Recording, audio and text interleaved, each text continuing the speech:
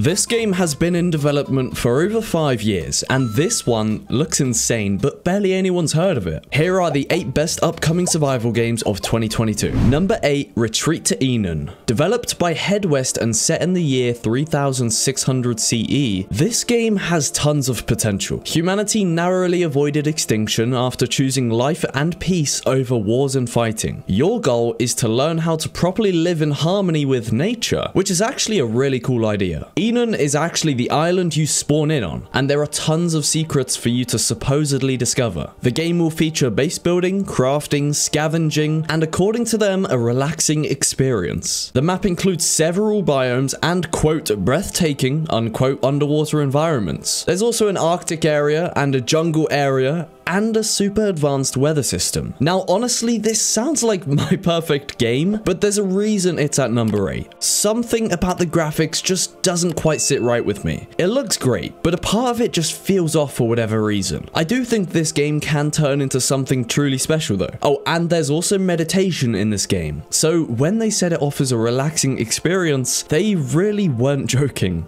It's set to release in the 3rd quarter of 2022, so that should just be around the corner, and it's definitely going to be on my wish list. Number 7, Farm Zone. A completely different style of survival game to the regular, which is why I wanted to include it. It's developed by Xwalt, and at first it looks like a really cute, aesthetic looking peaceful survival game, but there are actually zombies for you to battle. Your main goal is to thrive as a farmer, all while trying to fight off zombies to protect your land. There are nearby towns you can use to sell your produce, buy tractors, and help build new defense systems. The game is pretty secretive though, with not everything being revealed, meaning there is so much more to discover. They do have a pretty comedic section on their Steam page though that clearly states it includes no horse, no cinematic story, no huge explosions, not even small ones actually, and no pineapple pizza, which is why it's taken 7th place. Pineapple pizza is amazing and it needs to be in every game just to taunt those who haven't yet fallen for the pineapple. It seems like Stardew Valley in first person, which is something I'm definitely gonna give a go. It won't be everybody's favorite for sure, but if you're looking for something more realistic, then stick around because you won't be disappointed.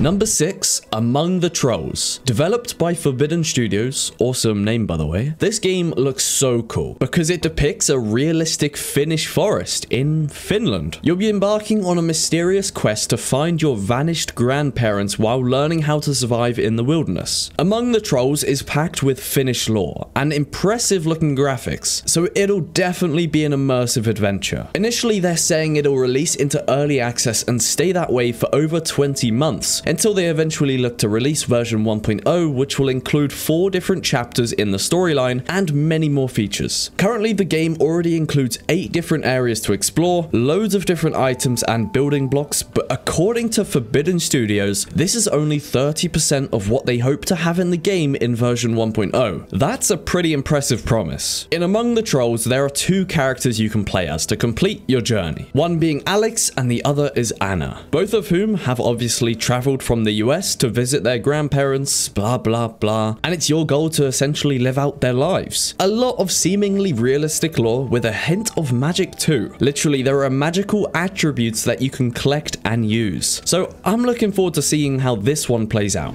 Number 5, Power World. I'm sure you've heard of this one. So before we get into some more underrated ones, I just had to include it. Developed by Pocket Pair and set to release sometime this year, it's an open world survival crafting game where you can befriend and collect mysterious creatures called POWs. You can make your POWs fight, build, farm, and even work in factories for you. Now, has anyone told Peter about this game? Because that sounds pretty... never mind. My favorite PAL is definitely this blue looking fella. I mean, it's literally just an angry looking duck. What's not to love? Now, this really sounds like a fantasy game, and oftentimes those can be a bit too easy to survive in as they often focus on other elements. But apparently Power World isn't like that. You can actually die of starvation, there is also harsh weather to combat, and so-called illegal poachers. And yes, if you've got no food food, you can actually eat your POW. And as for building, you can create almost anything. Put your POWs to work and you can make pyramids, spaceships, modern mansions, and almost anything you could probably think of. You can even create your own farm, of course, ran by your POWs, and as I mentioned earlier, factories are also in this game. I mean, it's great we're giving these POWs jobs, but is this guy really happy with his life? POW World is also multiplayer and includes tons of exploration, all of which can be done while riding a POW, by the way, and I'm sure much more for us to discover. Anyways, I think I've said the word POW enough for the next year, so can we just move on, please? Number 4, Sons of the Forest. Developed by End Night Games and set to release in October of this year, it promises a seriously terrifying looking open world survival horror experience. Honestly, I know this one's popular given it's connected directly to the forest, but I hadn't heard of it until I actually did the research for this list. I know I'm uncultured, but I'm learning, guys. In this game, you're sent to a remote island in order to find a missing billionaire, and the hellscape you land in is infested with cannibals, and it's your job to survive by doing anything possible. Crafting, building, alone, or with friends. It sounds like a terrifyingly immersive game because of those graphics.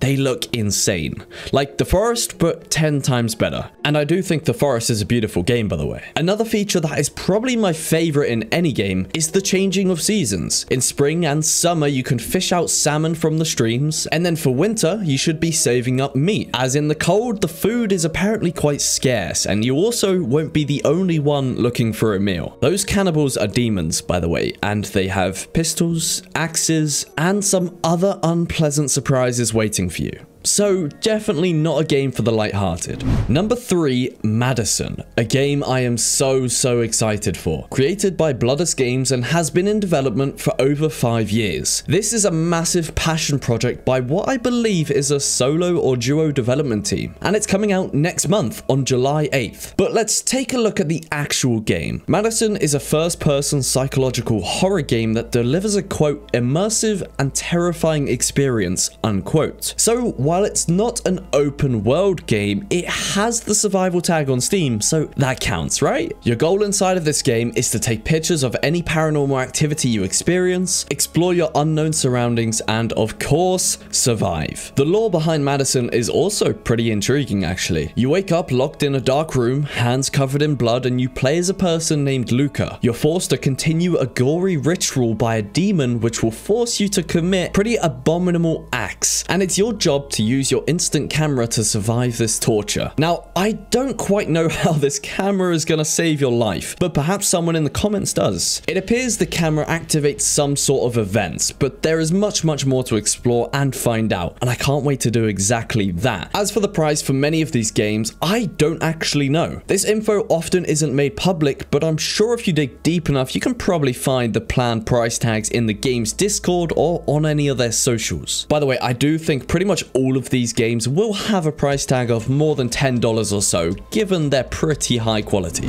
Number 2, Rooted, the famous thumbnail picture for this video, and a game that has me so on edge about when it will finally be released. Developed by Headlight Studios, a reasonably small development team, I think Rooted is sure to surprise a lot of people. The animations look beautifully smooth, and the graphics look pretty cool too, thanks to what I can only assume is the next-gen technology. Like any survival game, there's lore. 20 years of bacteriological war decimated the human race, and you are one of the few survivors. It's your job to fight for safety in this pretty post-apocalyptic world. Explore forests, experience different seasons, find artifacts, craft new items, build cozy houses inside of old abandoned buildings, and thrive. One of the key features of Rooted is the constant evolution though. Headlight Games boast that, quote, Rooted's lore allows us to evolve the player's experience throughout the game, even after hundreds of hours. Over time, you gain access to new items, new areas, new crafts, but also events that have a major impact on the world in which you evolve, bringing each time new elements of comfort, but also danger and gameplay, unquote. And yeah, this game is co-op, but you could technically run it solo. I can't wait to try this one out, and although it isn't developed by a AAA game development team, I have high hopes for it, and because of how underrated it is, I think it really deserved the number number 2 spot. If you're enjoying this video though, consider subscribing as it does help me out a lot more than you think.